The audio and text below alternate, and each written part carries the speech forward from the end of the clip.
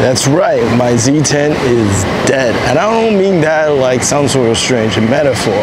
2 weekends ago, when I brought it out for a ride early in the morning, I rode it barely across the street, and all of a sudden, it started to spaz out. I had to get off and drag it out of the way of the incoming traffic. It's not something you want to do first thing on a Saturday morning. So, after a few minutes of violent shaking, the scooter ceased to work and the wheel locks up. And also, the wheel does not consistently turn on either. Sometimes it shows you the battery is dead. Other time, it does come on, except of course it doesn't balance itself whatsoever. So I figure, what better time to do the post 1,000 mile review of my favorite electric unicycle, the ninebot Z10. Roll the music!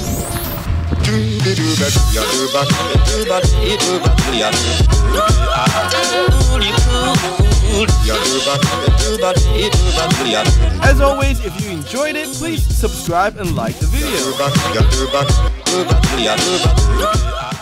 This was the start of my weekly trip out to Flushing with Kelly, and I had to run back to the house to get my IPS i5, which I had mostly relegated to shorter distance run around the neighborhood more recently.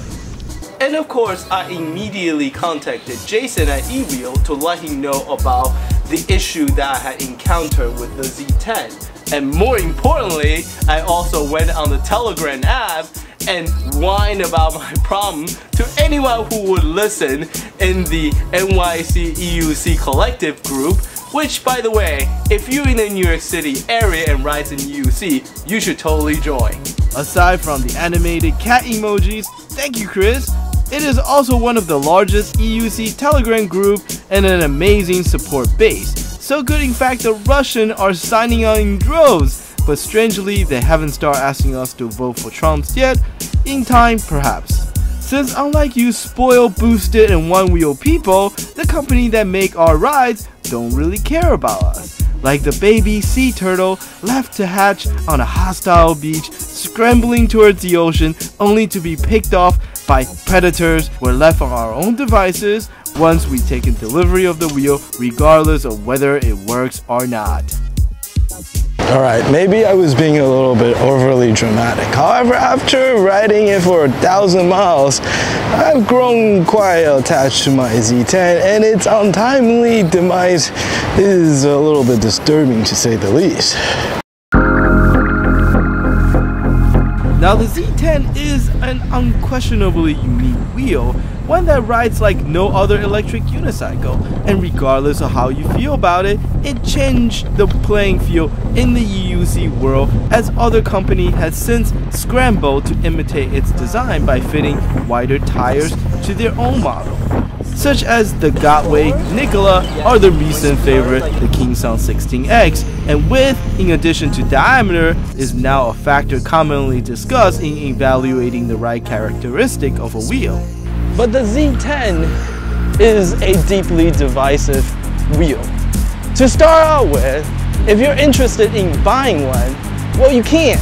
The only dealer that had ever offered it for sale, which was Ewheel, after having experienced a slew of problems and issues with its initial batch of Z10, and being absolutely stonewalled by ninebot over its attempt to find corrective measure to the problems, decide in the end to not only discontinue its sales, but also terminate their relationship with ninebot altogether.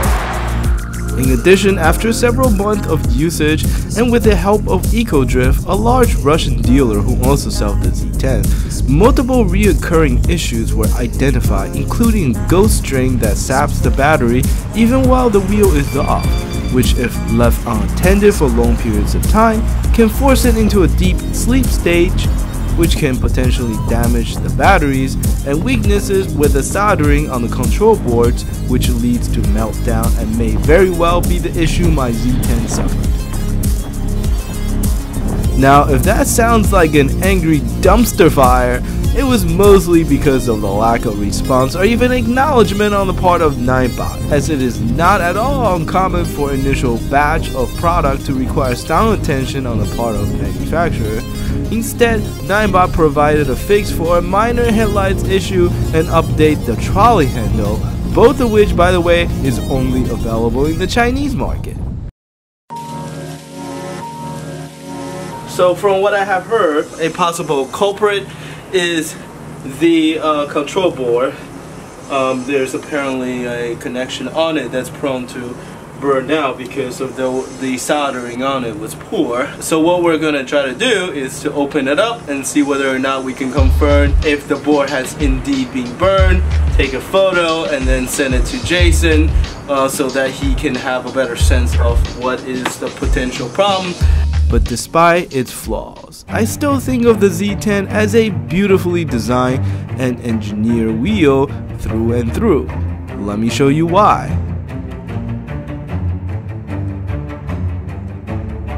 Beneath the side cover, you'll find a well-organized set of wiring and carefully routed weather seals, with another cover protecting the control boards. Now, I am an idiot when it comes to electronics, but even I recognize when attention and thoughtfulness were applied rigorously to a product.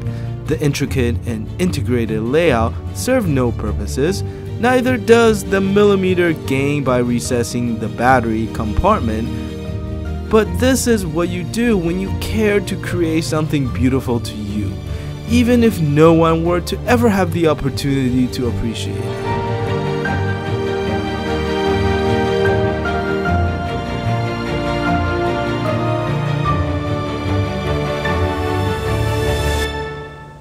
And based on the thread on the EUC foreign, the potentially burned circuit lies just beneath it. And here we go.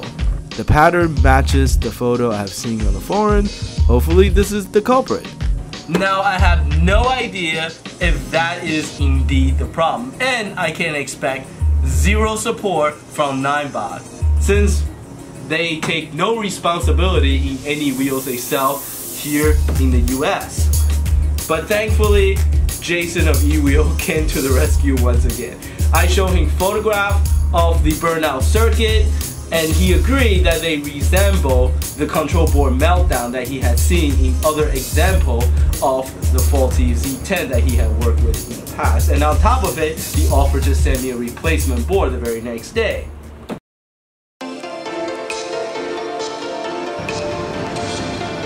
I think I have made it plenty clear in past episode of exactly how I felt about the Z10. Its massive 4-inch wide tire has a presence that I had not experienced on any other electric unicycle except for the Gotway Monster. Yes, the 16X sort of came close, but the operating word there is close. The tubeless tire is also stiffer and provide more resistance even when the wheel is tilted off axis, which reinforce a sense of stability, regardless of surface condition. Given the tire's stiffness and its squat proportion, the Z10 does have a tendency to follow wavy road surfaces and wobble occasionally, but it also self-corrects, and over time I have learned to trust it and now mostly keep my angle loose and just ride it out when it does occur. Carving with the wheel when you have the room for it is deeply satisfying and make you look forward to every steep turn you encounter. It makes me feel as if I'm hanging off the side of this wheel like a Moto GT rider. Habitually, I kept my right knee against the top of the wheel and use it as an additional point of leverage, and like a bucking bronco, the Z10 will fight you for supremacy, which makes it all the more satisfying when you have the control of this beast of a wheel. And it is this balance that makes the ride so very entertaining. Despite its slower speed, no, the Z10 is not a fast wheel, and the 28 mph top speed looks tame in comparison to wheels like the MSX or the Monster. But this is a different kind of wheel.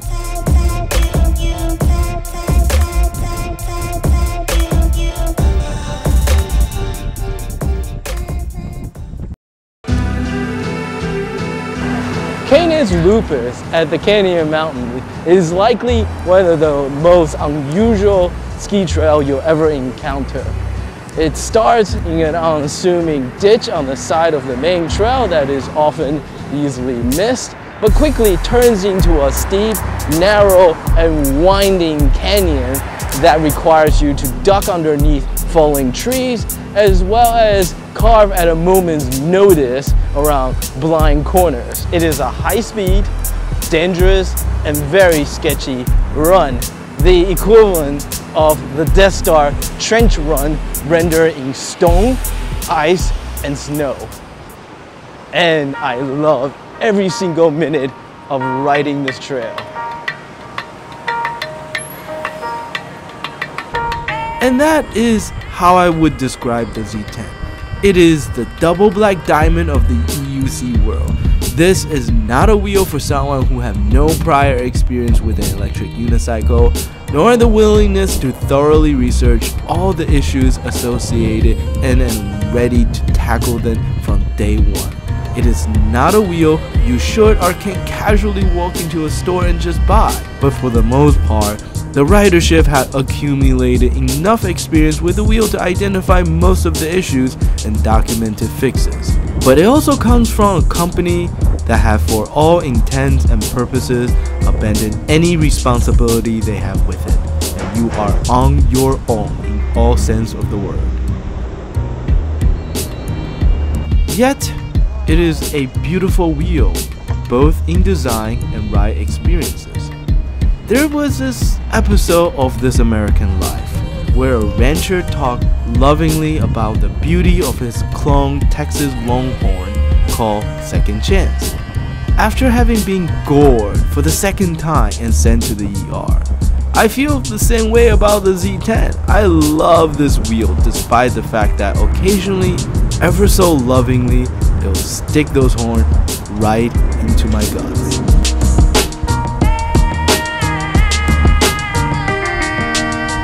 As always, thank you for sticking it through all the way to the end. Leave your comments below, and if you enjoyed my video, please subscribe to the channel and hit that like button. Until the next video, thank you.